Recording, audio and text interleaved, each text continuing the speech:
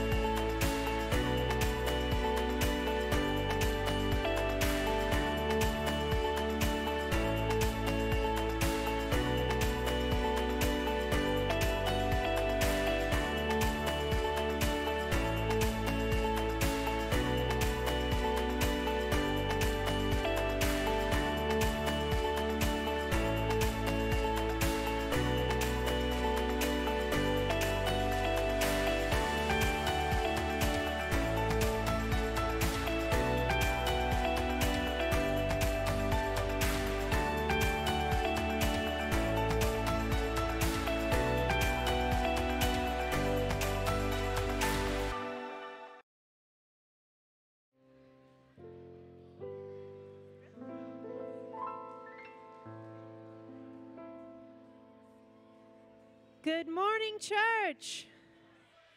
We'll try it again. Good morning, church. Good morning. God is good. I'm going to teach y'all a thing. Okay. So God is good. You guys say all the time. Then I say all the time. Y'all say God is good. All right, so let's try it again. God is good. All the time. Amen. Let's stand and worship this morning.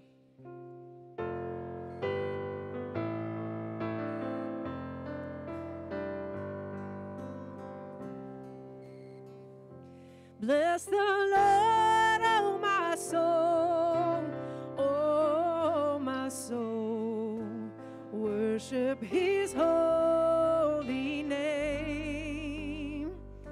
Sing like never before, oh my soul, I'll worship your holy name.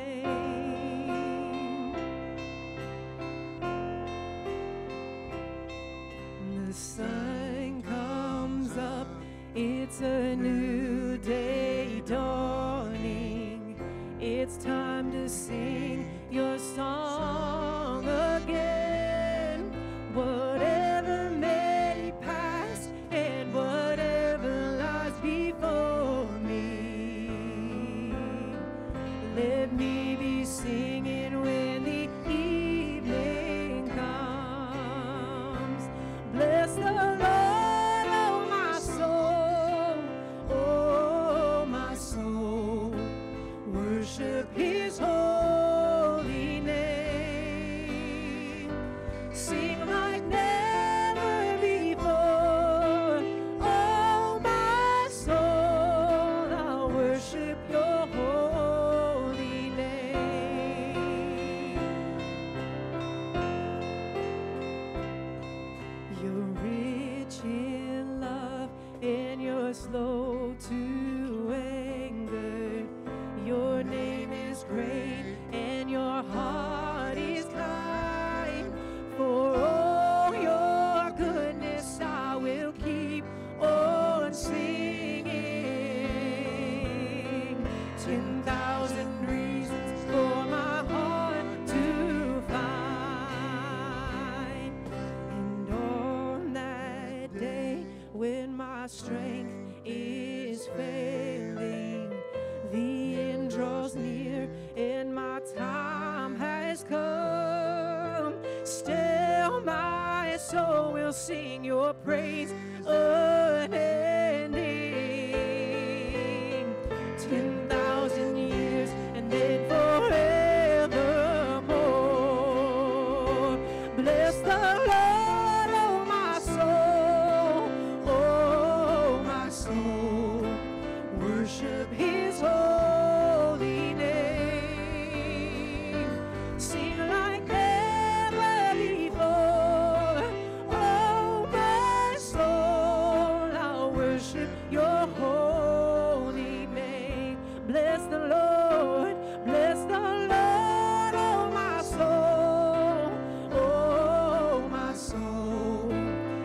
worship his holy name. Sing like never before. Oh, my soul, I'll worship your holy name. Amen, amen, amen. Glory to God. May be seated this morning. Appreciate the goodness of God. If you're glad to be here, say amen. Got a few things to say first, but let me say this first and foremost. Thank you to all the visitors this morning. If this is your first time, we're so glad that you would be with us. We know there's 1,000 places you could have went, but you've chose to be with us here, and we don't take that lightly. So we say thank you so much, church. Make them feel welcome this morning. And those watching online this morning as well, we are live on Facebook. So if you want to get on your phones for a moment and share that, that'd be a blessing. Help us continue to share that. Over 80,000 people get to watch and hear the gospel through Facebook Live every year. We're now going to YouTube as well, so we appreciate our media guys back there and all they do. And, of course, we thank you for that. We've got a grief share program we've been starting. It'll be every third Thursday of the month at 6 o'clock. They'll meet out there in the lobby. And so if you're trying just to find some grace in the middle of your grief, we'd love for you to gather together with us here. If you're just trying to navigate losing a loved one, somebody has died in your life, has passed on, and you're just trying to wonder how do you carry on, you feel all by yourself, you feel alone, there is a group of people that believe and trust God and want to do that with you and walk along with you. So Thursdays, every third Thursday of the month, 6 o'clock, just out there in the lobby. And you can see Rochelle Tuttle or Jennifer Skowinski over there, and they'll get you more details. You can also get on our Church Center app, and you can find more details there as well. We do have our app. We'll go ahead and mention that since I just threw that. Go ahead and throw that up there, our Church Center app. If you don't have this yet, I would highly recommend you download this. Everything that we'll start doing, all of our events, all of our communication will come through this app. So if we cancel service, something happens, we're going to have a special service, something you need to know, it'll actually go straight through your phone, give you a notification that this is happening. So why don't you get your phones out right now and scan that QR code if you don't have that. I promise you're going to be missing out on important information. Eventually, you can give through that, sign up for events, registration, check your kids next door. So if you've already got kiddos next door, you can check them in before you get here, walk up, they can scan your phone, and you're done. And so it makes things a lot quicker and easier there as well. Other than that, we've got our Kids of Grace. The kiddos next door are doing their classes right now. But on August the 6th, they're going to have a back-to-school event at both the 9:15 service and the 11. They'd love for you to be part of that. Following that service at 11 o'clock, they're going to be an open house. If you've got kiddos next door and you're interested in knowing what they do and how class works, they invite you next door after the 11 o'clock service. There'll be refreshments. There'll be some food. The kids have a special song for you guys, and then you'll get to learn a little bit about what's going on over there. We've got small groups every Sunday night at 5 o'clock. Ours meet here. I think Jessica and Jason's group meets at 2:30 or something like that at their house. Travis and Beth has a group that meets. There's about 7 groups now meeting all over Bullitt County and E-Town. If you'd like to join a small group, we gather together, we fellowship, we eat. Our group's going through Galatians right now. Get on the Church Center app. Go to small groups and just go ahead and sign up for a small group right there, and they'll get you the details really soon. Donna and Steve's class they're not here now, but they're starting real soon, and they'd love to have you come by their house as well. As many of y'all know, last Sunday we had, I don't want to say a loss, Miss Julie Hatfield, a blessing to our church. It's been coming about 6 weeks now, and we just absolutely fell in love with her. But last Sunday, she had a heart attack, and she passed away here in the service. And so no doubt that's a time in the flesh that we grieve, we mourn, and our hearts break, of course. But at the same time, being Christians, knowing that death has been swallowed up, knowing that the grave is no longer victorious over us, and knowing that she knew Christ as her Lord and Savior, we celebrate this. Amen. We know that she went home. Amen. And glory to God goes right there. But we are, of course, left here, and now there's a gap, there's a hole in our families, a hole in our hearts, and then their family has to navigate this loss as well. And I hate using that word loss, especially for a Christian, because it's not a loss. We know exactly where Julie's at. The Bible says to be absent from the body is to be present with the Lord. And man, I can't, as a Christian, I can't think of any better way be standing up in the house of God on a Sunday morning raising your hands, singing, Jesus is enough. Jesus is enough. To close your eyes here and to open your eyes there and realize He really is enough. He really is enough. And so the Bible is so plain that we celebrate today. Let's go ahead and give God some praise that we know where heaven's at. We know where our home's at. And we celebrate our hearts this morning. But as a church, we certainly will miss her walking. She had a smile had a permanent residence upon her face. I mean, she just would walk in smiling. I'll never forget that very first Sunday, her and Beverly walked in, and we were doing cardboard testimonies that day. And I met them at the door, and man, they were right on. They wanted to give their testimony, wanted to come up here, and they came up here together, glorifying God. And every time I seen her, she was saying something, glorifying God, and she was always smiling and rejoicing what God has done in her life. So we're going to pray just for a moment in prayer and thanks to God, praying for the family, praying for her son Caleb and Jacqueline and Kayla, and just praying for the Hatfield family today as we just trust God for their future. Father, we love you. We lift up our hearts and our hands to you, just saying thank you, Lord, for the truth of life beyond death. God, we thank you for the reality that being absent from this body is, if we're saved, to be present with you. I'm thankful, Lord, to know that she had a testimony, that she understood that you were her Savior and her Lord. And God, I'm so glad to know that she is now a permanent residence of that heavenly home, and I know that I will see her again. There's coming a day, a glad reunion day. And Lord, every single day on this earth, it just seems like that place gets sweeter and sweeter. So God, we rejoice in her life. We rejoice in her love. And then, Lord, we rejoice in the fact that we know exactly where she's at. But at the same time, God, our hearts go out to her family, her children, her friends. And we just ask you, God, that you'd bring comfort and peace. That we, God, as we have been comforted, we would offer comfort to them. And we're just glad to know that you are that great comforter in our lives. We bless you and we say thank you now. In Jesus' holy name, amen. Let's get our men to come forward for our tithe and our offering. We ask you that you give this morning to be a help and to be a blessing to invest into eternal things. You can give in a lot of places, but very few places can you give in investing into eternal things. I got a praise report this morning. Vacation Bible School, we said 83 kids on average every single night. They were able to raise over $1,000, and so as a church, we're going to match it and make sure they have at least $2,000. That $2,000 is going to Malawi, Africa, to build a house in Malawi. So the VBS kids were able to do that, and so we just give God the praise. Let's pray over the offering as Reggie's coming to give us our call to worship. Father, we love you this morning. We thank you and we praise you. God, bless now the offering. Bless your people. God, that you would challenge us to truly give this morning. God, the church continues to be a blessing and a help to this community. And we just need partners, God. We need people that would commit their hearts, God, to help and to partner with us, that we can truly make an impact in this place and in this time. And God, without the financial partnership of your people, and God, that's an impossible task. We know, God, you own it all. So God, just work in our hearts today that we would invest into your kingdom. Bless the giver and the gift. Bless your people. Help us worship. In Jesus' name, amen. Good morning, church. Good morning. You guys sound good this morning. As I look around, I notice that a lot of members are in here, and I'm grateful for that. I'm so grateful to be in the house of God. But as I notice, I also know that I don't know how you got here, but I know that there are some people here that are first time, and I'm so grateful that you're here. Can I tell you that you are where you're supposed to be, that this is the house of God, and that you're where you're supposed to be by divine appointment by God?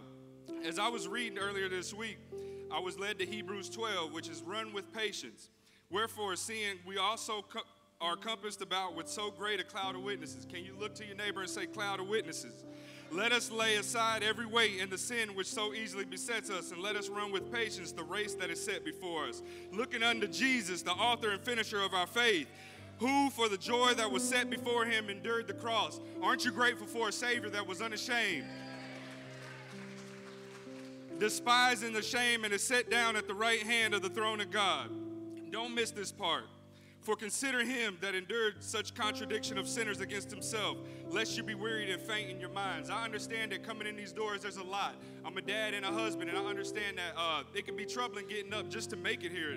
But I'm so grateful that you're here. And the Lord has a plan for your life. This is a divine appointment. So if you find yourself worn out and worried from things that this world is trying to offer you, I would advise you to look to Jesus. Jesus is telling us right here in verse 3, consider him that endured such contradiction of sinners against himself, lest you be wearied and faint. If you find yourself worried and worn out, look to the cross of what he done. He was looking at the joy that was set before him so that he wouldn't be faint and wearied in his mind. I just ask you, let it all go right now. Let it all go. The bills, the anxiety, the depression, the unforgiveness, the bitterness, whatever has your attention, whatever has your mind right now, let it all go and give the praise to the one that is worthy of it all. Amen. Let's stand and continue in worship this morning.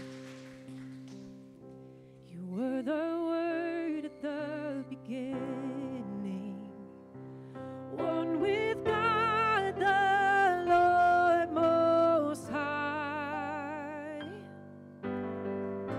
Your hidden glory in creation, now revealed in you are Christ. What a beautiful name it is. What a beautiful name it is.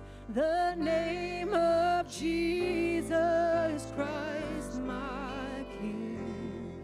What a beautiful name it is.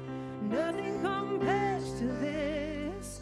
What a beautiful name it is. The name of Jesus.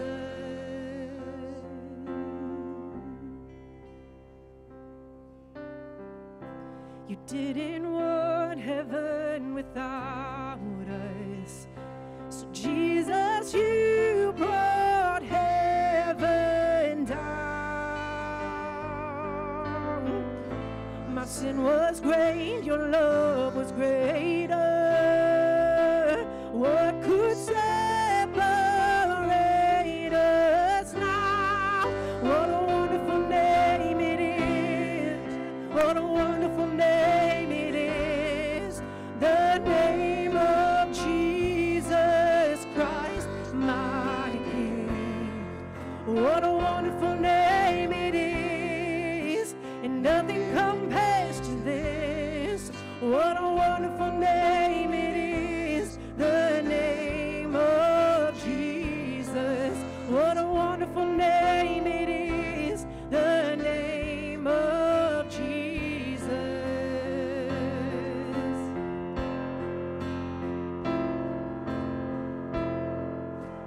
Death could not hold you.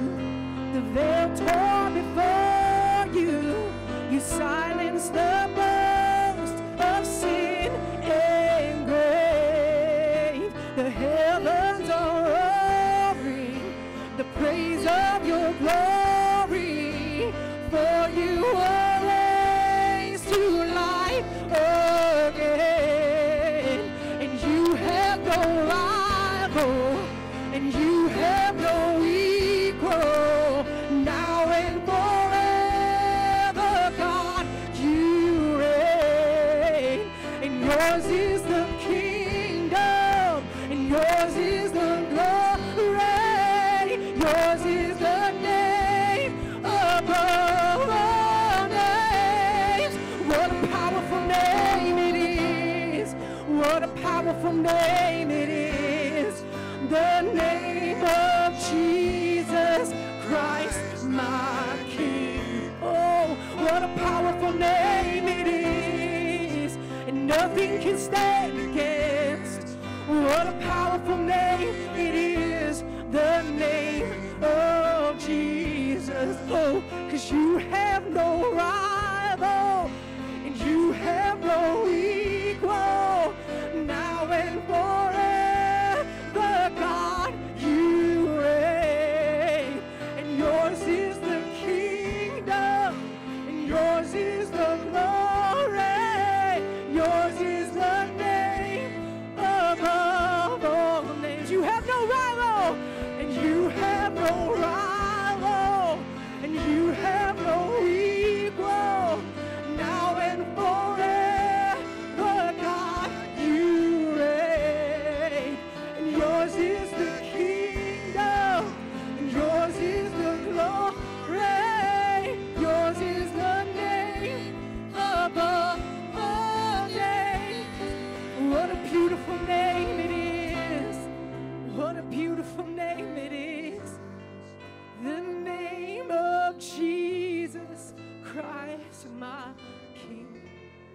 What a beautiful name it is. Nothing compares to this. What a beautiful name it is. The name of Jesus. What a beautiful name it is. What a beautiful name it is. The name of Jesus Christ, my King. What a beautiful name it is. Nothing compares to this. What a beautiful name it is. The name of Jesus. What a beautiful name it is.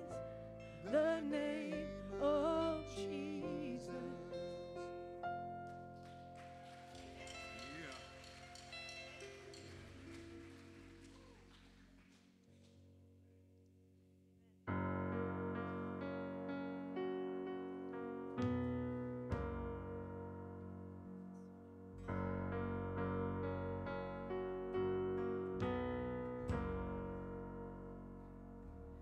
I'm calling on the God of Jacob, whose love endures through generations. I know that you will keep your covenant.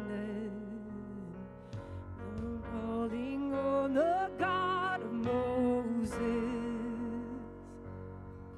the one who opened up the ocean. I need you now to do the same thing for me, for me. Oh God, my God, I need you. Oh God, my God, I need you now. I need you now. Oh rock of ages, I'm standing on your faithfulness, on your faithfulness.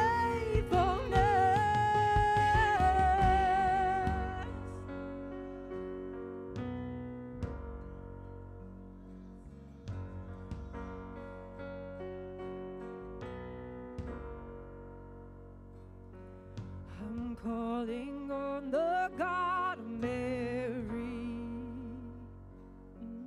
whose favor rests upon the lowly. I know with you all things are possible. I'm calling on the God of David, who made a shepherd boy courageous. I may not face Goliath, but I've got my own giants. Oh God, my God, I need you. Oh God, my God, I need you now. How I need you now.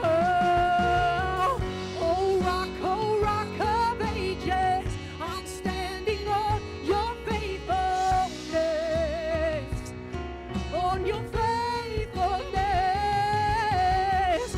Oh God, my God, I need you. Oh God, my God, I need you now. How I need you now.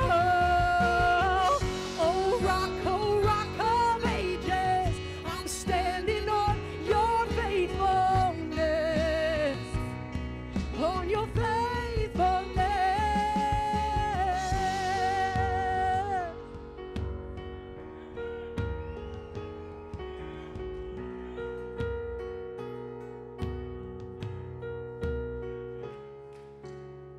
You heard your children then, you hear your children now. You are the same God. You are the same God. You answered prayers back then, and you will answer now. You are the same God. You are the same God. You moved in power then. You move uprising now. You are the same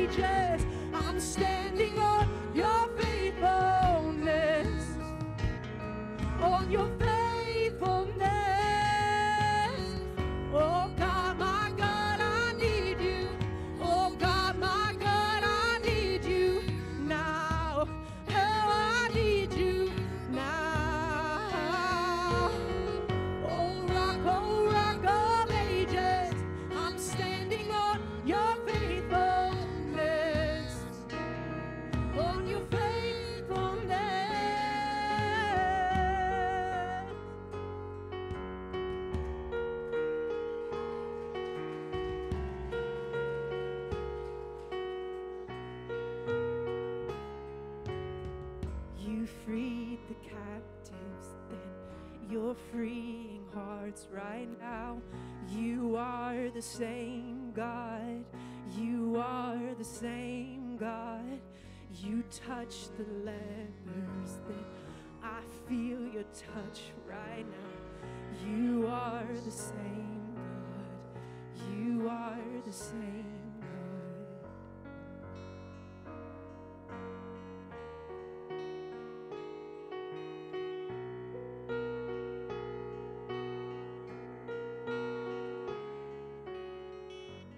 calling on the Holy Spirit. Almighty river, come and fill me again. Come and fill me again. We're calling on the Holy Spirit.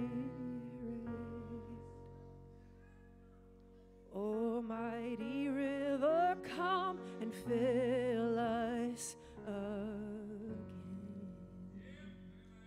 Amen.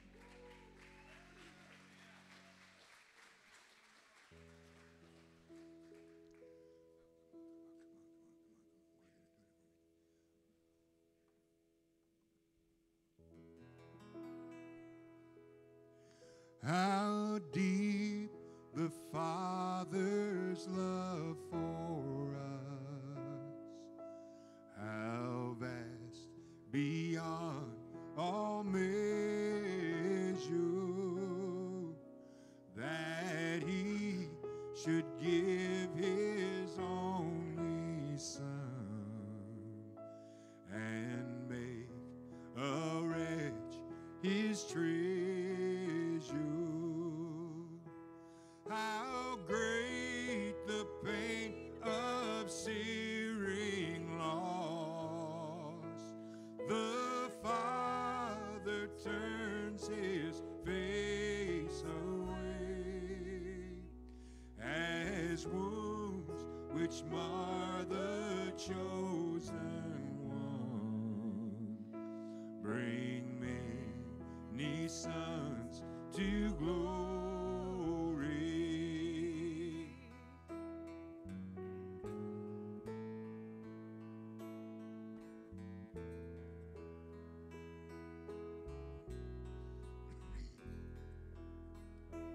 Behold the man upon the cross, my sin upon His shoulders,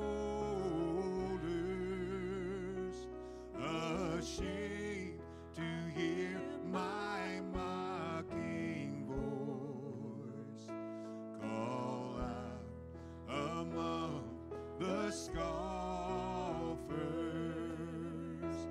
It was my sin that held Him there until it was accomplished. His dying breath has brought me life. I know that it is finished.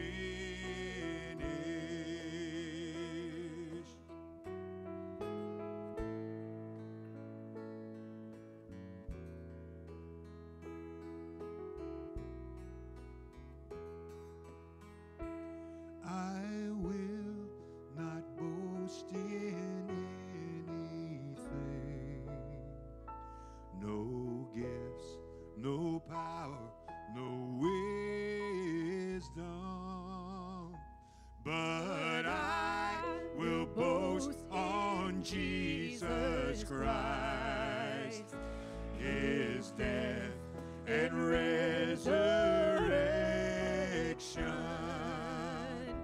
Why should I gain from His reward? I cannot give an answer, but this I know with all my heart: His wounds have paid my ransom. I will not boast.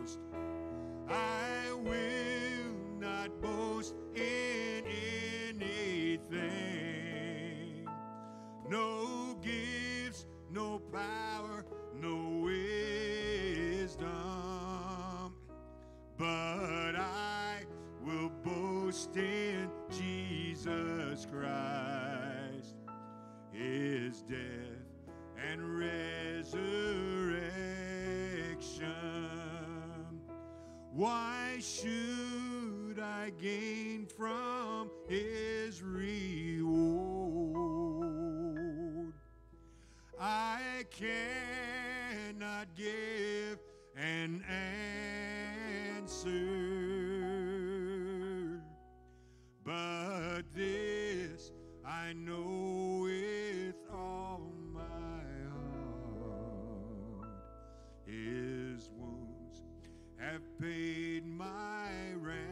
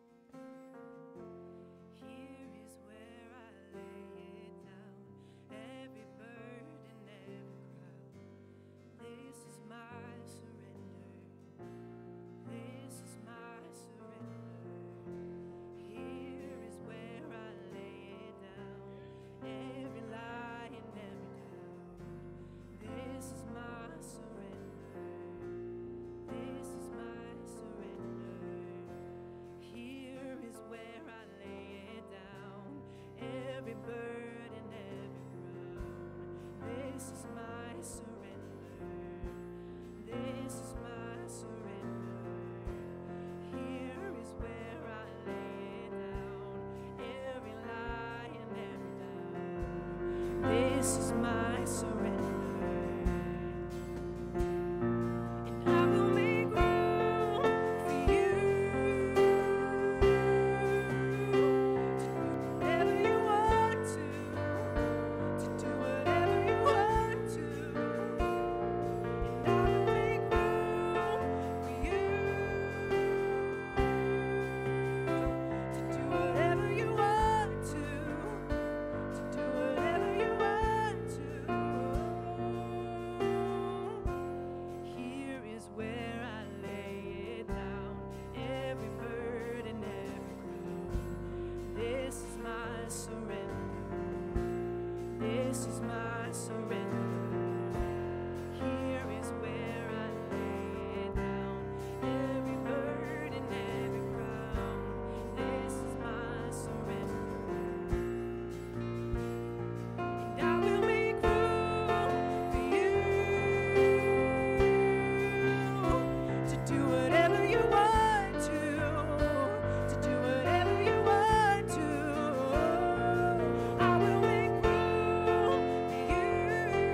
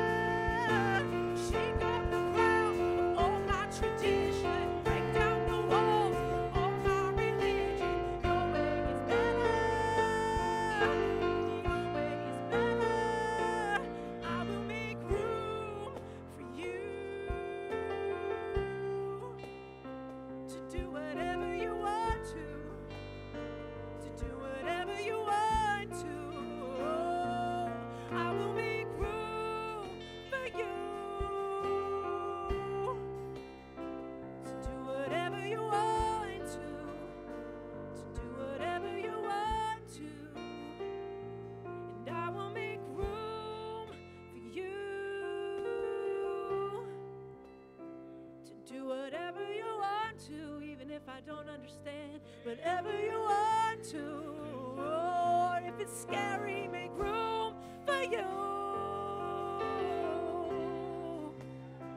to do whatever you want to, even if I don't like it. Whatever you want to, 'cause your way is better.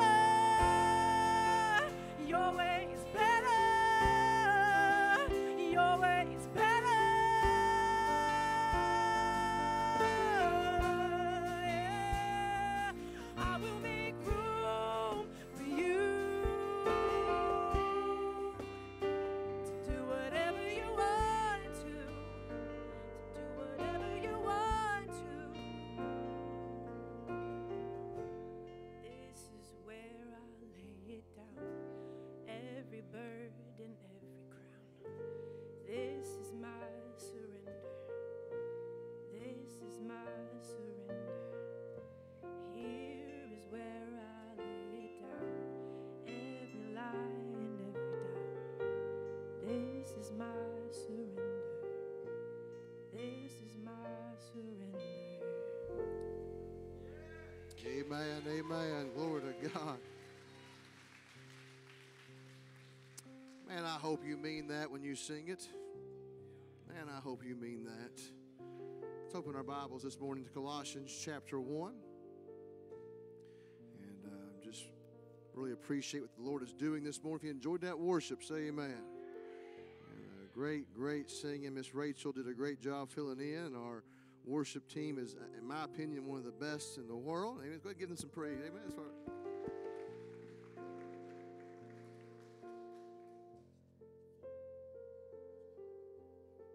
Take that thing off. Time might be next. I don't know.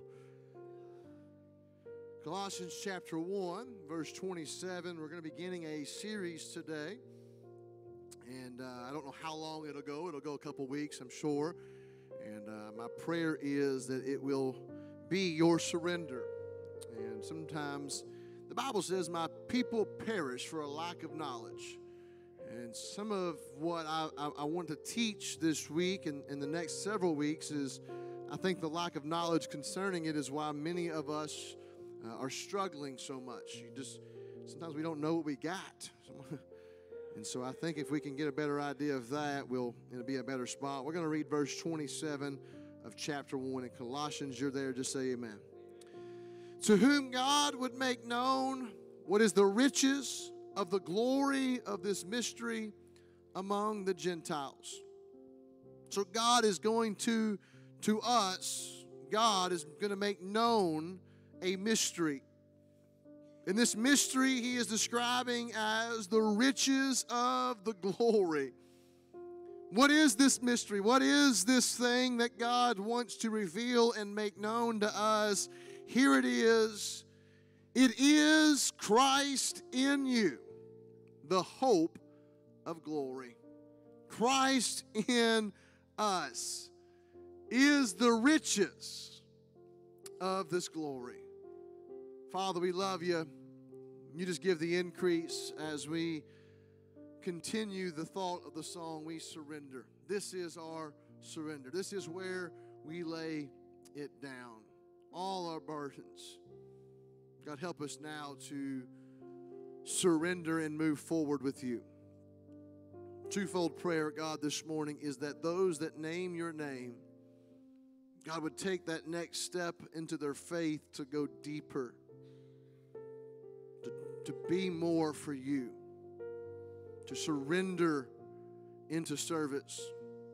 And God, those that are here this morning that are not saved, that have never been born again, my prayer is, God, they would trust you today before it's everlasting too late. Blessed, I beg you now, in Jesus' name, amen. Here in Colossians, we see Paul has introduced to us another mystery. He has revealed in Romans through Colossae here so many mysteries already. He has broken down the mystery of the church. He has broken down the mystery of the gospel, the mystery of the cross, the mystery of the rapture. He has introduced to us the mystery of the gospel of Jesus Christ. And really a separate book would be necessary to fully expound upon all the truths of these mysteries. But yet here in Colossians, Paul reveals what I believe believe to be the biggest of them all. Christ in you, the hope of glory. I mean, who can even hope to understand the depth of a truth like that? I mean, oh, what a truth that the Lord Jesus not only chose to come and live in the human flesh, but he also has chosen to take up residence inside of those that are saved this morning. If you're saved and Jesus lives inside of you, give him some praise. This is then the very essence of Christianity, Christ living inside of you. Christianity is not a religion. It's not a code of laws or moral standards. It's not a set of creeds. It is Christ, a real living person, one who came to us in the flesh, one who chose to live among us, one who is willing to die for us, one who is now ascended on high, and yet he that lives today in us. He who once gave his life for us now abides in us to give his life to us. He who once died as me now lives in me. What an amazing truth this morning of what we have, Christ in us, the hope of glory. Paul describes it. He says it is the riches of the glory of this mystery. This is no ordinary truth. It is a rich and glorious truth. It is a truth that I believe matters the most. Christ in us is how we are made whole. Christ in us is how we are forgiven. Christ in us is how we are accepted. Christ in us is how we live out this life. Christ in us is how we get to make it to heaven. Christ in us is how I'm a father today. Christ in me is how I'm a husband today. Christ in us is how I can be a pastor. Christ in us is how I get to be a preacher. Christ in you is the only way you get to be anything that matters today. It is because Christ lives in you. Romans 8:9, but ye are not in the flesh, but in the Spirit, if so be the Spirit of God dwell in you. Now if any man have not the Spirit of Christ, he is none of his. Notice what he reveals here. He tells us that Christ is in us because his Spirit is in us. It's called here in that verse the Spirit of God and the Spirit of Christ. Christ is only in us because his Spirit is now in us, and this is the Holy Spirit, or also the Holy Ghost. Somebody say amen. And this morning, I want to dive into what this means, the implications of this great truth. If he truly is the glory of his riches, if it truly is the hope of glory, how many of y'all want to know what that is, amen, and what that means? Let's open our Bibles to John chapter 14. We're going to see a few things. I want to go first in this first week of the series. I want to look in John 14, where I believe really that for the first time, this new revelation is expounded upon. In verse 16, the Bible says, of John 14, I pray the Father, and he shall give you another comforter, that he may abide with you forever. Even the Spirit of truth, whom the world cannot receive, because it seeth him not, neither knoweth him, but ye know him, for he dwelleth with you. Catch this last phrase, and shall be in you. I will not leave you comfortless. I will come to you. Yet a little while, and the world seeth me no more. But ye shall see me, because I live, ye shall live also. At that day ye shall know that I am in my Father, and ye in me, and I in you. Somebody say amen. Here in John 14, Jesus has just sat down for the final Passover meal. He is preparing his disciples for his death and departure. He starts out in John chapter 14, verse 1. He says, let not your hearts be troubled. You believe in God, believe also in me. In my Father's house are many mansions. If it were not so, I would have told you. I go and prepare a place for you, and if I go, I will come again and receive you unto myself, that where I am, there ye may be also. And whither I go, thou knowest the way, thou knowest. Thomas said, God, how in the world could we ever know the way? Jesus said, I am the way, the truth, and the life. No man comes to the Father but by me. His imminent departure is at hand. The cross is growing near, and he is trying his best to comfort them before his crucifixion. And he does that. How would he ever tell them? I mean, what could ever comfort these disciples for 3.5 years? He's walked and talked with them. He's lived with them. He's loved them. He's discipled them. He's counseled them. He's comforted them. He has been that help, that friend. He's been that very present help in time of trouble. And now he says, I'm leaving, and not only am I leaving, I'm dying, and not only am I dying, I'm going far, far away, and where I'm going, you can't go yet. I'm going to come back one day, but I can't tell you when that is. How could he ever console them? He does so by saying this, I'm going to leave, but I'm going to give you another comforter. And in verse 16, you'll find that word comforter is capitalized because it's not just talking about some spirit or any spirit, but it is talking about the triune Spirit of God, the Holy Ghost of Jesus, the very essence of God in spirit. And so then the big deal for us to understand this morning is that Jesus lives in us if we're saved. And how he does that is through and by the Holy Spirit. And I don't mean to be nasty in the onset, but I need you to know, if you're not saved, the Holy Ghost is not inside of you. What separates us from anybody else in the world, God does not look at me and say, man, EJ is just such a good guy, I'm going to save him. He did not look out across heaven and say, man, EJ is just so smart, I'm going to save him. He does not look out upon me right now and say, man, he just does so many good things. I'm taking him to heaven. The only reason I'm going to heaven today is because at one point in my life, I asked God for forgiveness. He gave me the gift of his son inside of me. And now I'm only going to heaven because God belongs in heaven. And when I go, he's going to take me with him. Amen.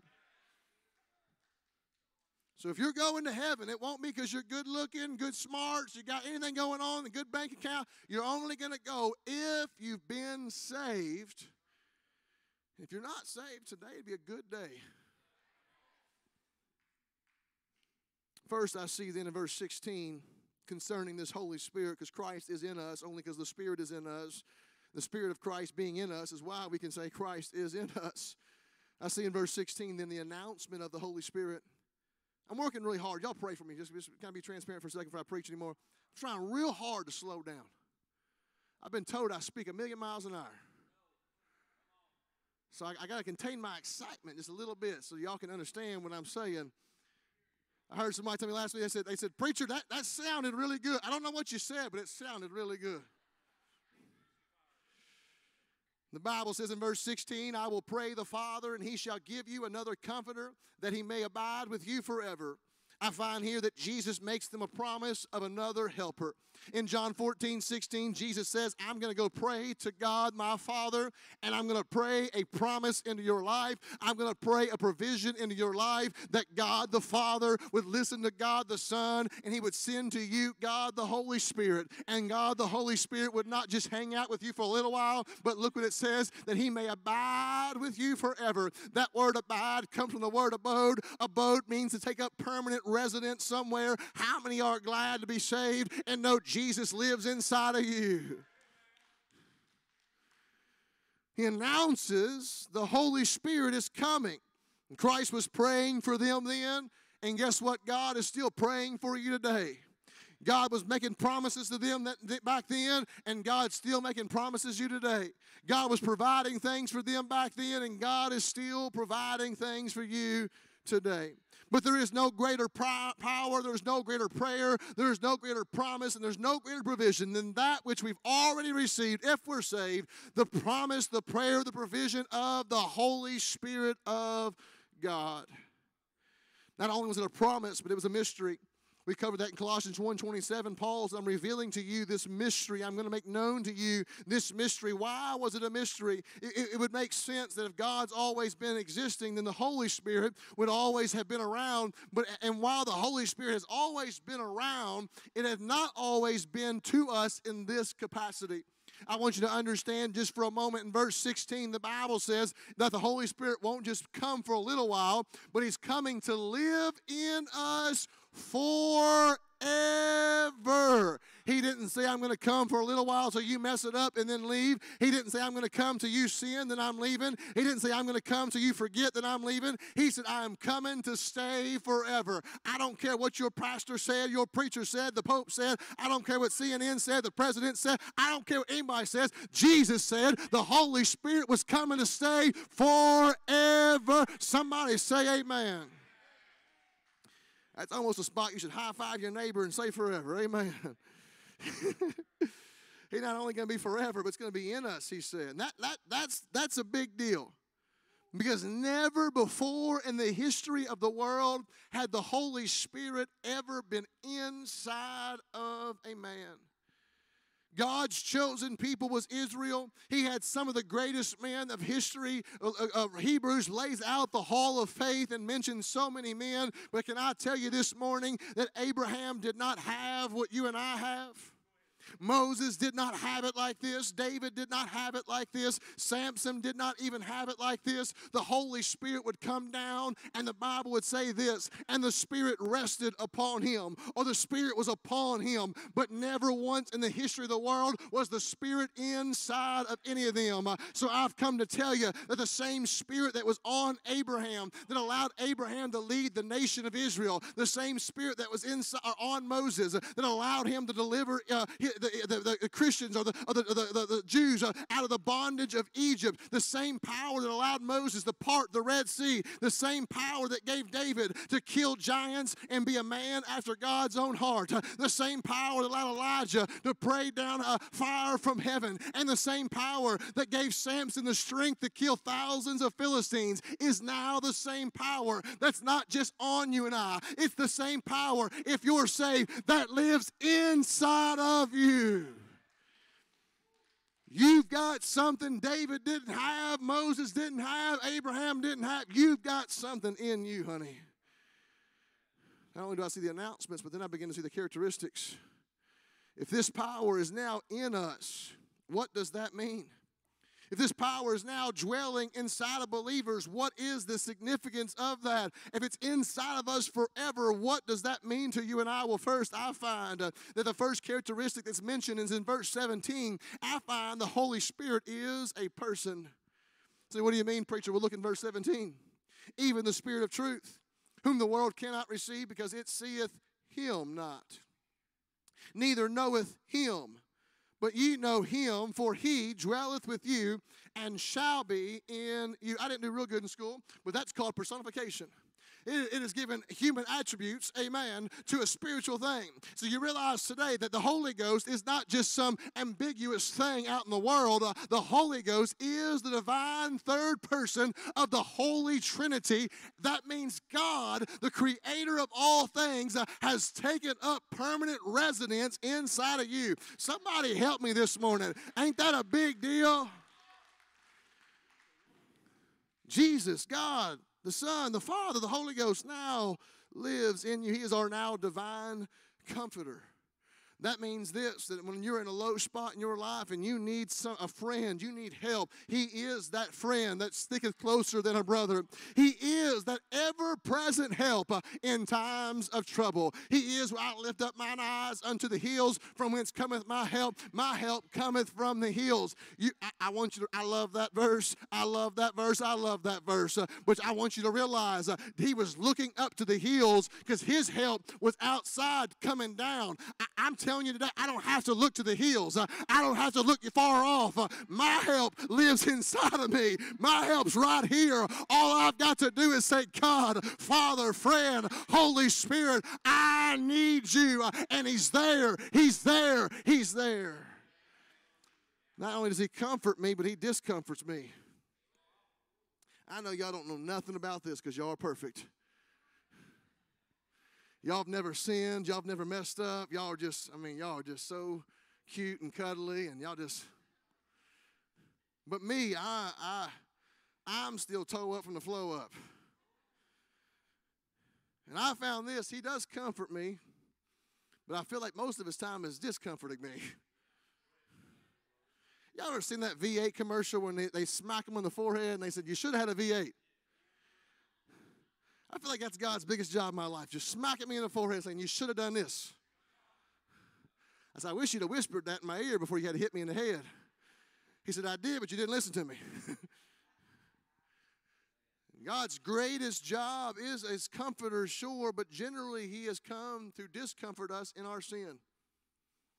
He has come to convict the world of their sin. Oh, preacher, you said a 3-letter word. It's not, you're a bunch of sinners. I know Joe Osteen ain't going to say it to you, so let me say it to you. You're a bunch of sinners. All right. I'm the only sinner in the building?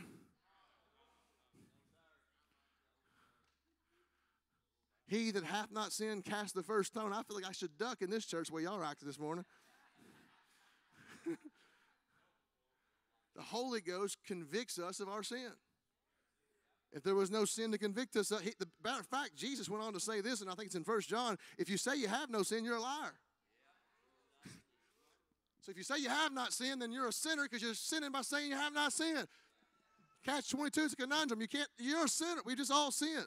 But if you do sin, he says, children, he says, worry not because you have an advocate with the Father. That word advocate's the same word comforter. You realize that when we sin, where sin did abound, grace did much more abound. I'm glad in my lowest valleys, God is still a friend. God is still showing me right from wrong. Notice he does not pretend my sin's okay, though. This was not in my sermon, the 9:15 service. They must have been a lot better than y'all. But today, this word tolerance is going around that acts like just because we disagree with you that we're wicked or we're wrong, and that tolerance means we have to disagree with. Oh, look. The Holy Ghost very rarely agrees with me about anything. He still loves me. He still cares about me. But he loves me enough to let me know when I'm wrong and what wrong is. I know I've said it a million times, but I can't get away from this picture.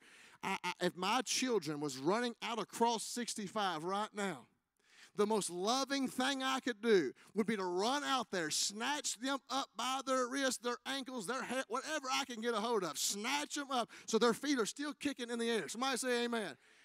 And wear their butts out all the way back to this church. And say, I love you, stinking knucklehead. Don't you ever do that again. I know that looked like fun. I know that was cool. I know it was loud. I know it was fast. But those cars will kill you, and you don't realize you're too young. You're too blind to see the danger in what you're doing. What you're doing is wrong. Don't do it again.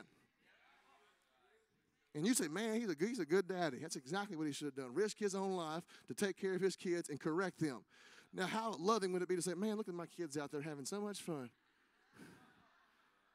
Oh, I know I don't agree with it, but man, they look so happy out there doing what they're doing. That's stupid. The problem is we don't see the danger in sin. But thanks be unto God, he loves us enough to discomfort us, to disagree with us, and to confront us in the situation we're in. I'm glad that my friend is a true friend, and he tells me the truth even when it ain't fun. He's my divine comforter. He's my divine discomforter, and he is my divine companion. He is the same as Christ was to them. He is to us. When he said, I am giving you another comforter, what he was saying was this. He was saying, the same way I was your friend in the flesh, you're now going to have that in the spirit. And me and you we're so silly at times because we say things like, man, wouldn't it have been so cool to walk and talk with Jesus? But I mean, I can walk and talk with Justin. I mean, this is we can be. I can hug Justin. We can talk. We can walk. But I mean, but that's as close as I want to get to Justin. Amen. But God, this same comforter. I'm going to give you another comforter. I'm going to give you I'm going to give you a piece of myself. But this time, the same way I counseled them and helped them and advocated with them, was a friend to them, provided for them, protected them, taught them, that same way I did that in the flesh, I'm now going to do that, but I'm going to live inside of you. We got something better than they got. Y'all didn't help me. No. We have got something better. You don't believe it or you'd shout this morning. We have got something better than what they had.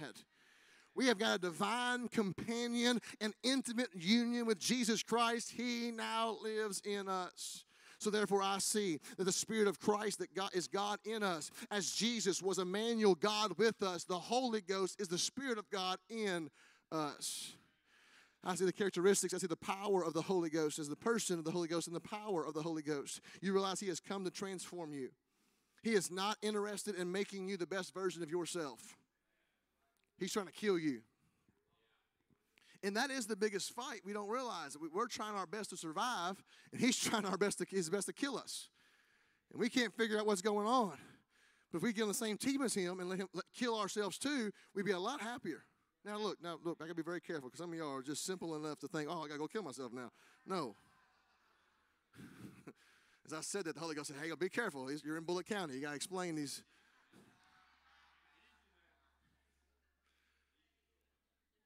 He's trying to make you look, act, live like Jesus.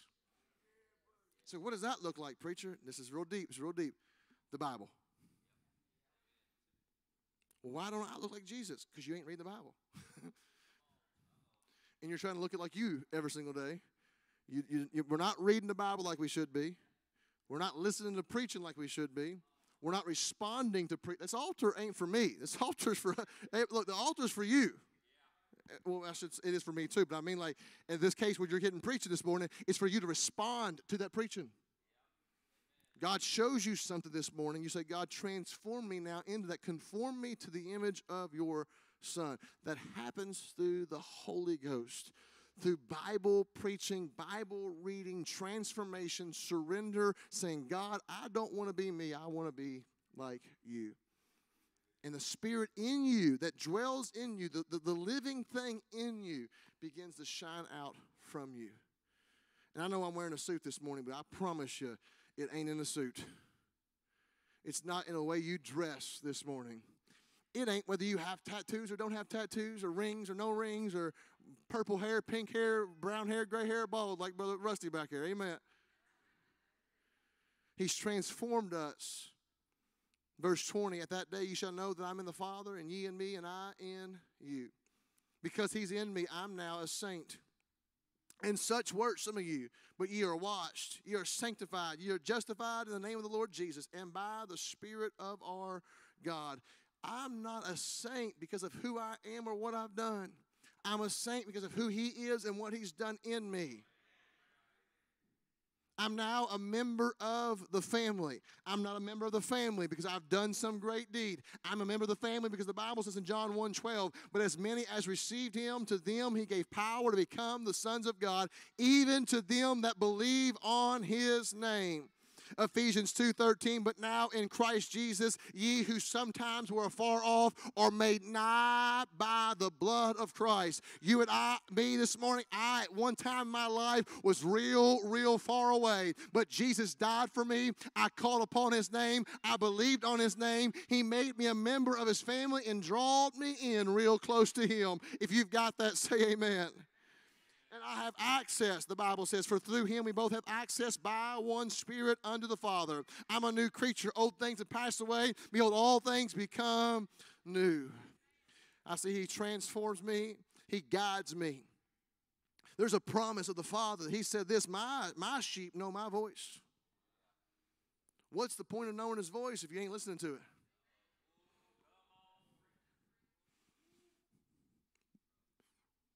My children every now and again will do something, and they still genuinely at times, they don't, as they're growing older, the circumstances changes. There's still times, even my 10-year-old, she'll do something that I'm like, you know what?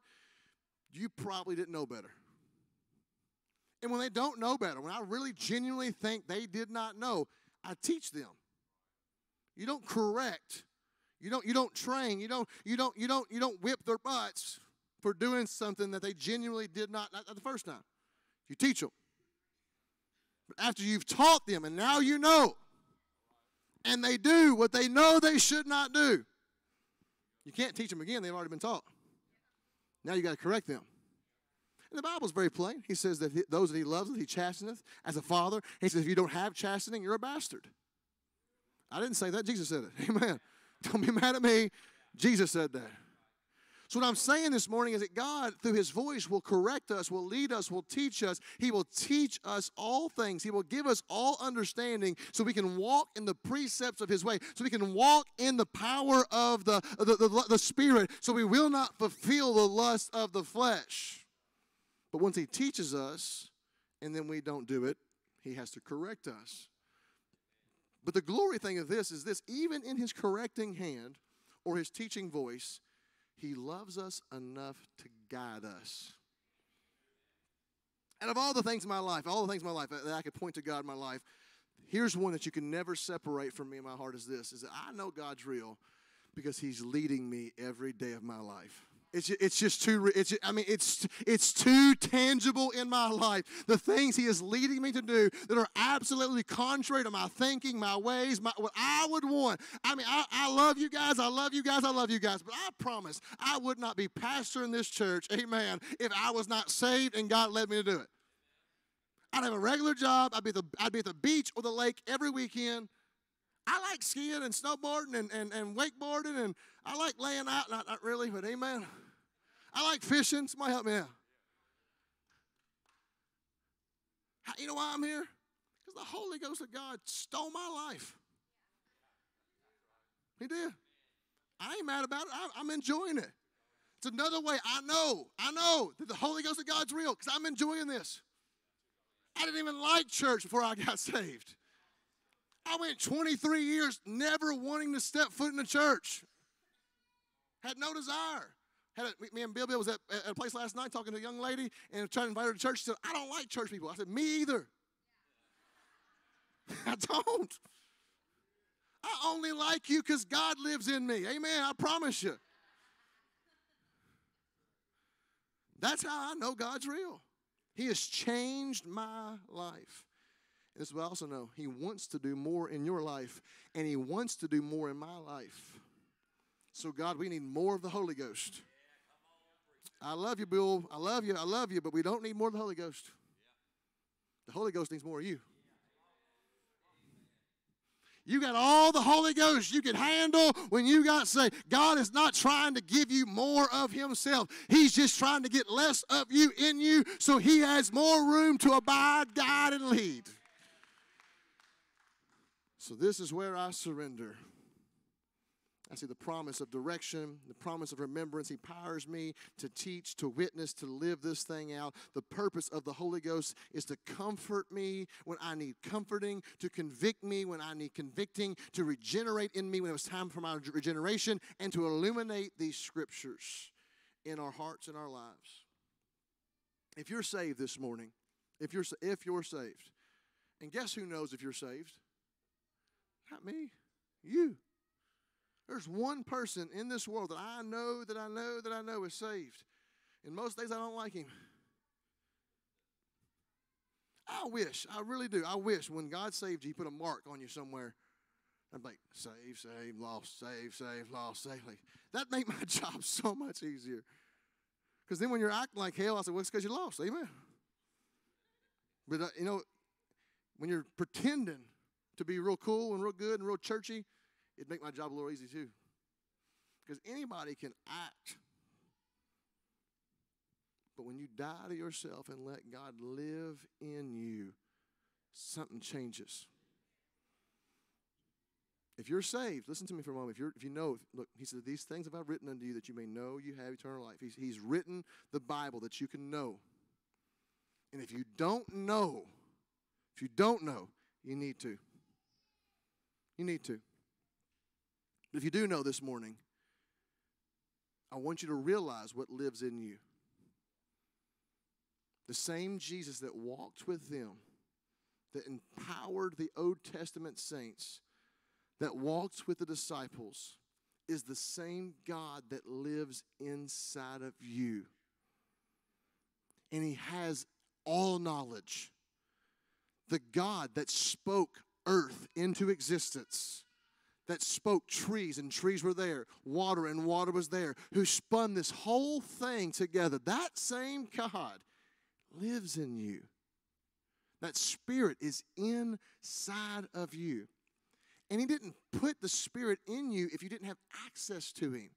Why would he take up residence to hide inside of you? Like just dodge you nonstop. You don't talk to me, I'm not talking to you.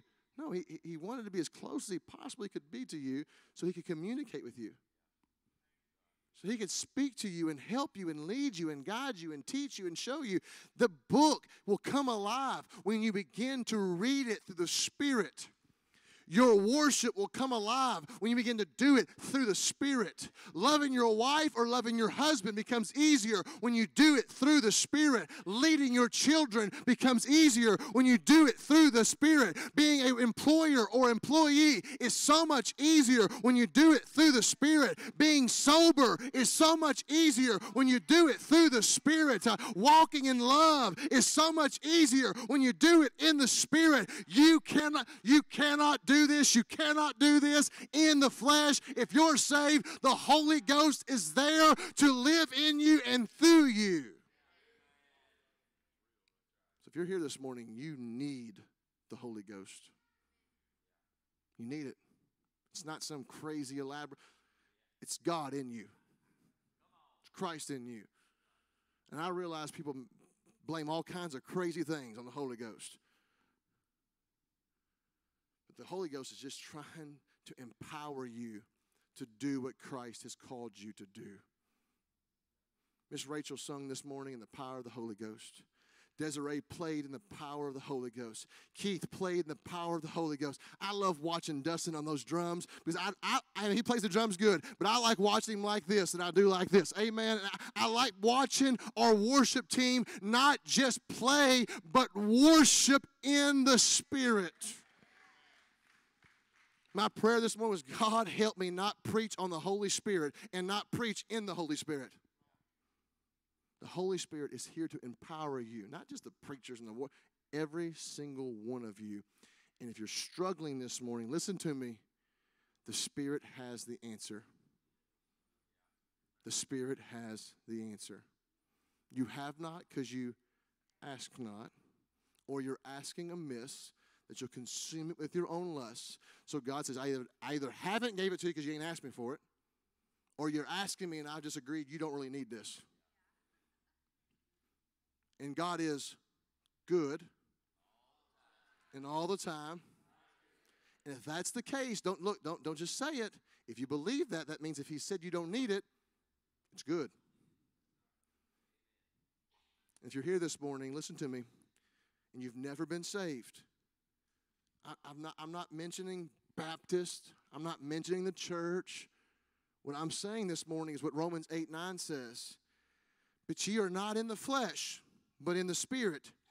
There's a big word here. If so be that the Spirit of God dwell in you. Now, if any man have not the Spirit of Christ, he is none of his. So, preacher, that mean good people go to heaven and bad people go to hell? No. There'll be more bad people in heaven than there will be in hell. There'll be a lot of good people in hell. Because good people never ask God for his Spirit. Good people never see the need. I'm okay. I'm good. Good people are raised in church. Good people sometimes do things for God. Many will come to him in that day, he says, saying, Lord, Lord, knowing his name, knowing his title and his position. We did many things in your name. We cast out demons, many miracles. He will say, depart from me, for I never knew you. Why? Because according to Romans 8:9, his Spirit was never in them.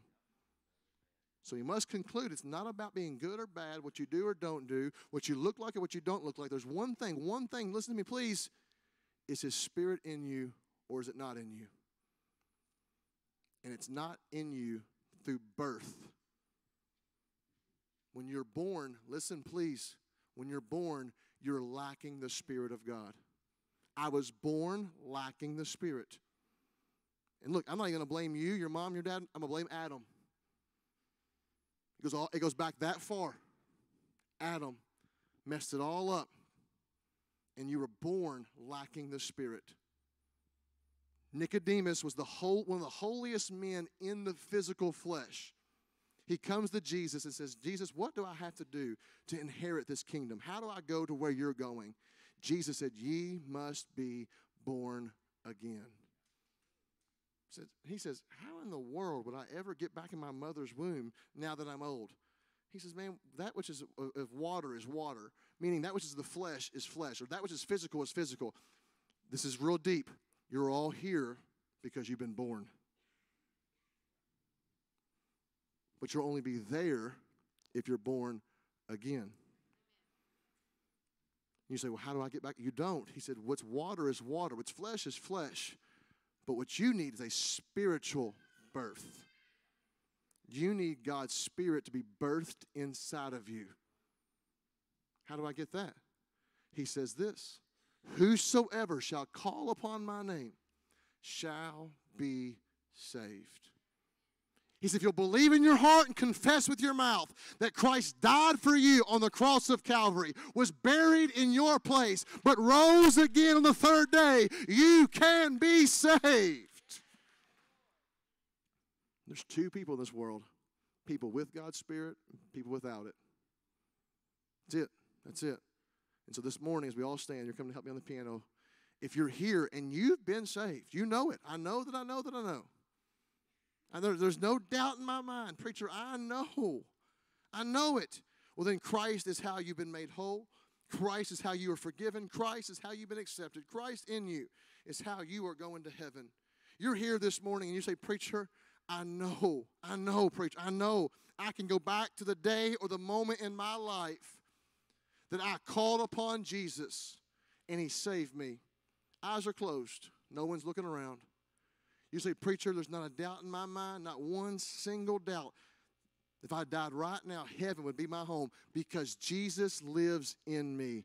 I remember when it happened. Would you just hold your hand up proudly for a moment? Keep them up just for a second. Say, preacher, I know I'm going to heaven because Christ lives in me. Hands are still held up high. With the hands held high, you know you're going to heaven. I want you to say this. God, I know you're my home. But while I'm here, I want more of you. God, I want to give you more of me. So this is my surrender. God, I'm laying it down. I want to be used by you. Here I am. Send me. In Jesus' name, amen. If you're here this morning and you could not raise your hand, you don't know heaven is your home, you've never been born again, today can be that day. I've got my altar workers over, my wife, so Miss Jennifer's over here, AD's over here, got several ladies over here. This is what I want you to do. Listen to me just for a moment. You're here this morning and you know, say, preacher, I've never had that spirit. I've never been saved. I've never trusted Christ, but I want to today. I don't want to embarrass you. I don't want to call on your name. I'm going to ask everybody to move just here in a moment. And I promise you, a bunch of people is going to move. We're not going to call you out. We're not going to single you out. But I want you to do this. If you're a lady, come grab one of my ladies' hands. If you're a man, come grab one of my men's hands and just tell them, I need to be saved. I need what he was talking about. And we'll show you this morning how you can know. I'm going to pray. They're going to sing. And you're moving. Heavenly Father, we love you. We praise you. Bless your people right now. Help them, God, make a decision for you. If they're saved, help them, God, today. Come forward and ask what is missing in their life. In Jesus' name, amen. You're moving right now. Come on, come on. You're moving. You're surrendering. You're laying it down. They're singing. Come on. Open your hearts this morning. Receive the Holy Spirit's presence. Get deeper. Go further. You're lost this morning. Come receive it right now. Come receive it. Sir, won't you move right now? Won't you move right now? Come get somebody's hand. Come on, come on. You know you're saved. Won't you just come? Won't you come and say, God, I want to go deeper. I want to go more. I'm surrendering. God, use me. God, use me. You're here this morning. Come on, move. Come on, move. Surrender, surrender. Sir, won't you move? Sir, won't you move? Man, won't you come? Come on, come on. This is my surrender. This is my surrender. How about it? Come on, come on. You need to be saved. Come on, come on. Come trust Christ this morning. Don't stay in your seat. Don't stay in your seat. Come on.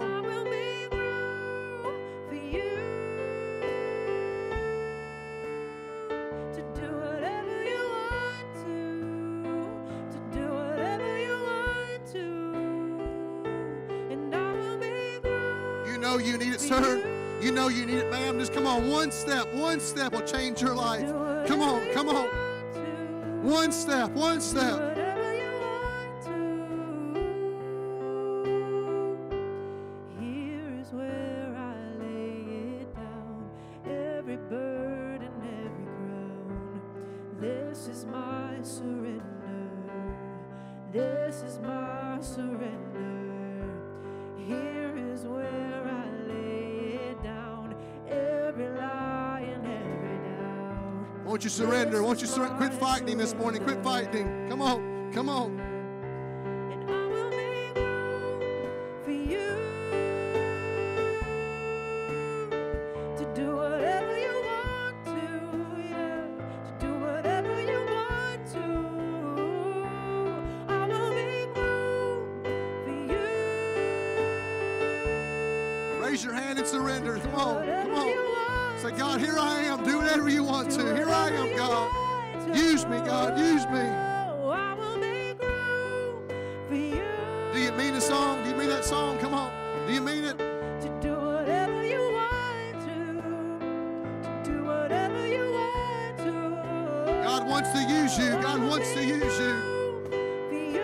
If you got the Spirit of God in you, there's something great in you. The seed is there. Just let God do it. Let God do it. Give him room. Give him room today. Come on. Shake up the ground upon my tradition. Break down the walls. Yes, do it, Lord. Do it, Lord. Come on. He wants you. He wants you. Come on. Come on. Come on, church.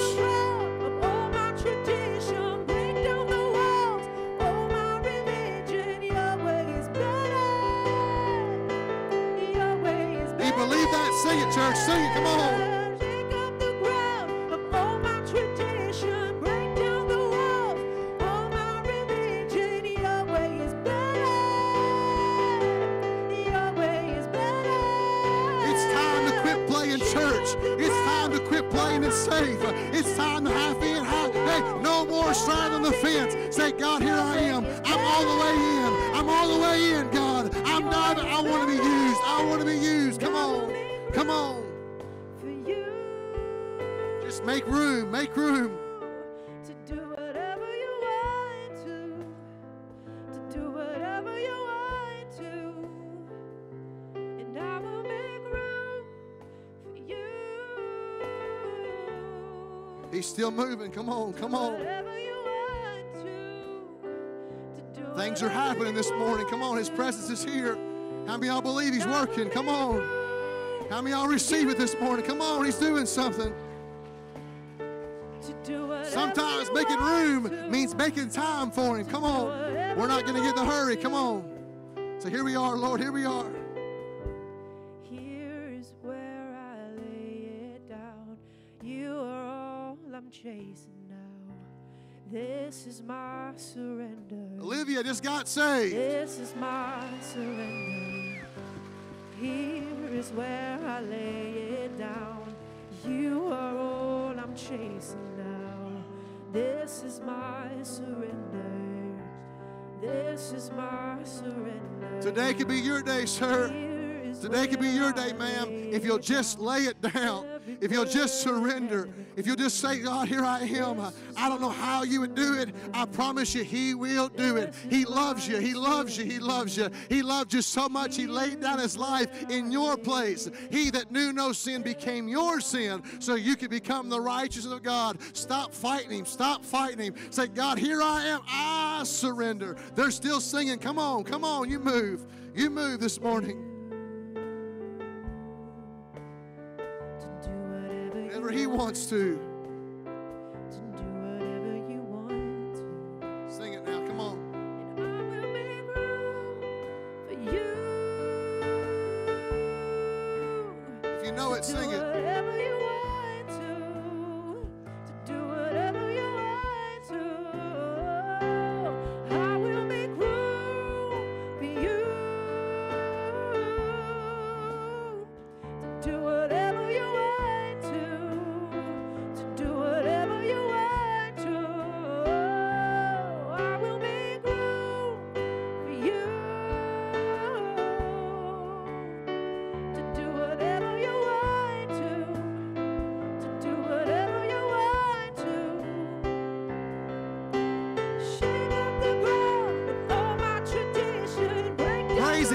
praise Him. Come on. My religion, your way is better. Your way is better. Shake up the ground, oh my tradition. Break down the walls, oh my religion. Your way is better. Your way is better. And I will make room for you to do whatever you want to do whatever you want to, and I will make room for you to do whatever you want to do whatever you want to. Amen, amen. Give Him some praise this morning. Love you guys so much. Appreciate what God's doing. Next week, same time, same place. If God tarries, bring a friend with you. If you need to get baptized, listen to me real quick. August the 6th is our next Baptism Sunday. If you'll go to the Church Center app and you'll click on Next Steps, scroll down to Baptisms, you can sign up right there. And again, baptisms obviously is for people that are saved. If you've been saved, you need to get baptized, sign up. I love you. God bless you. You're dismissed.